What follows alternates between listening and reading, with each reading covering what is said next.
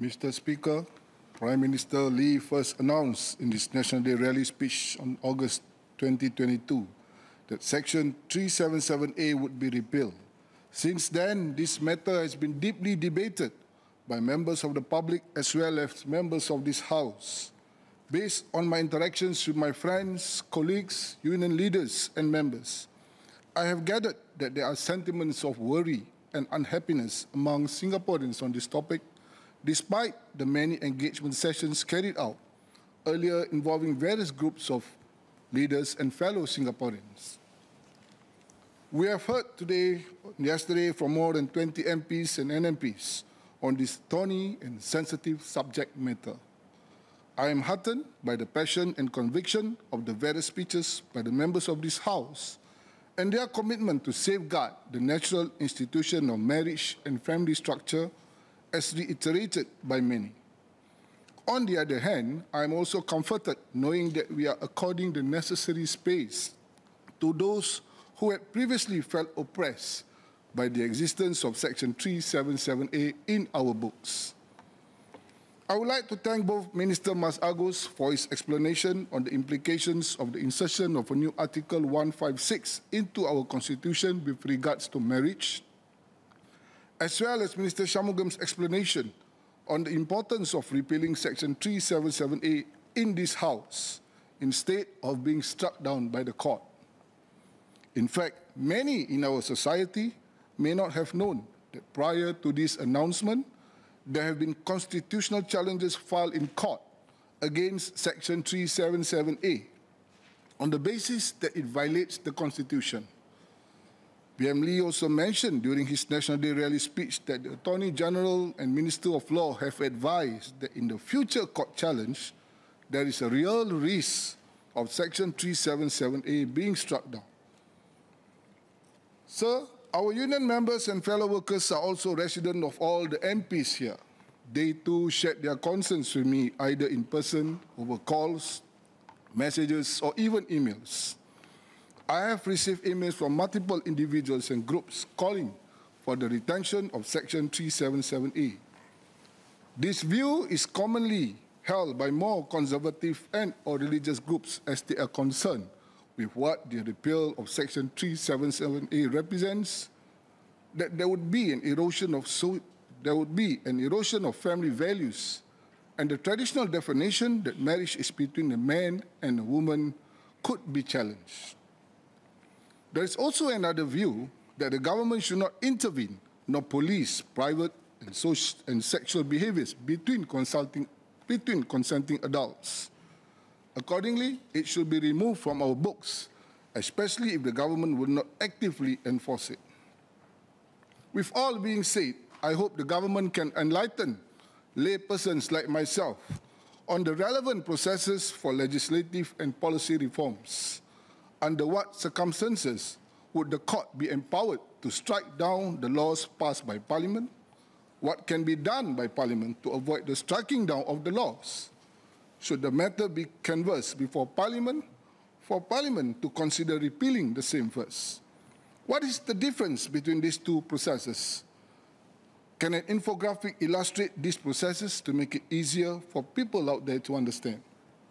Nevertheless, I am glad that this issue is canvassed before us presently, as such a law which has far-reaching implications on Singapore's family structure and societal norms should be decided by Parliament, which has the people's mandate and not the courts, which only interpret and apply laws passed at the Parliament.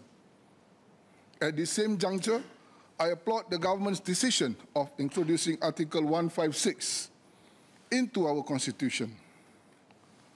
Article 156(2) provides that the government and public authorities may, in exercising their executive authority, protect, safeguard, support, foster, and promote the institution of marriage. This is wholly consistent with what most Singaporeans want, which is to maintain the current family and social norms, where marriage is between a man and a woman, and children are brought up in such a family structure. We hope that the existing measures, such as public housing policies and financial benefits for married couples, as well as education and media policies, continue to promote and safeguard the institution of marriage. So I will now speak in Malay. Tuan Speaker, perbincangan kita berkenaan pemansuhan Seksyen 377 dan perubahan pada perlembagaan negara telah menarik perhatian di kalangan masyarakat kita. Tidak kira bangsa dan agama, ramai yang melahirkan kebimbangan tentang cara kehidupan masyarakat kita sekiranya pemansuhan Seksyen 377 ini diluluskan. Sedihnya, tak ramai yang beri perhatian yang sama akan pemindahan perlembagaan dengan penambahan Artikel 156 yang menerangkan serta mengukuhkan definisi perkahwinan dan keluarga. Ramai yang bertanya-tanya apakah pemerintah bersetuju dengan perbuatan golongan sedemikian sehingga akur dan tunduk pada permintaan mereka. Kita semua sedar akan kemunculan semula golongan serupa ini dan ia amat membimbangkan buat masyarakat kita sekarang dan pada masa hadapan. Pemansuhan akta ini boleh dilihat sebagai kejayaan kecil buat golongan ini. Apakah mungkin di masa hadapan mereka akan terus membuat permintaan yang lebih atas dasar hak asasi yang sama untuk semua masyarakat? Apakah pemerintah akan juga menyokong dan mengizin sama seperti keadaan sekarang? Memang tidak salah untuk melahirkan kebimbangan. Namun kita harus akur bahawa dunia ini milik semua makhluk ciptaan daripada manusia, haiwan, gunung ganang, tumbuh-tumbuhan dan selebihnya yang tak mampu kita hitung. Golongan seperti ini juga manusia biasa macam kita juga. Kita wajar kongsi bersama kelapangan dunia ini sama seperti semua ciptaan Tuhan. Janganlah kita asingkan mereka hanya kerana keadaan nafsu mereka berlainan dengan kita. Sebarkan sifat rahmah di kalangan manusia dan mengenali cabaran mereka. Mereka tidak pernah minta untuk berada dalam keadaan sedemikian. Tetapi kita yang mengaku diri kita waras dan siuman harus memainkan tugas menasihati dan berkongsi dengan mereka fitrah kehidupan sebenar. Ayo kita tanamkan sikap hormat menghormati, bukan menghukum, atas dasar perbezaan pendapat, pendirian serta kepercayaan masing-masing. Kita harus elakkan dari menyebarkan fitnah yang boleh memecah belahkan masyarakat kita. Perpaduan harmoni dalam masyarakat yang telah lama dibina atas dasar hormat menghormati harus dijaga dan diperkasakan. Bersatu teguh, bercerai roboh. So I am sure that the repeal of the Section 377A will bring some form of relief and comfort to those who had previously felt oppressed by the same, in knowing that our societal norms have shifted and we as a society are ready to accept and grant them the space needed.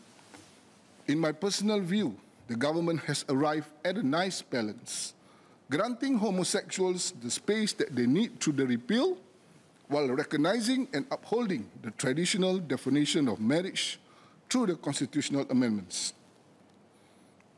In closing, I echo what our Prime Minister said at the National Day rally, that we must maintain the mutual respect and trust that we have painstakingly built up over the years and stay united as one united people. I stand by and support the decision to repeal Section 377A, as well as amendment to the Constitution, because every human matters. I also call on fellow workers and employers to treat every worker equally, regardless of their gender, because every worker matters. Thank you.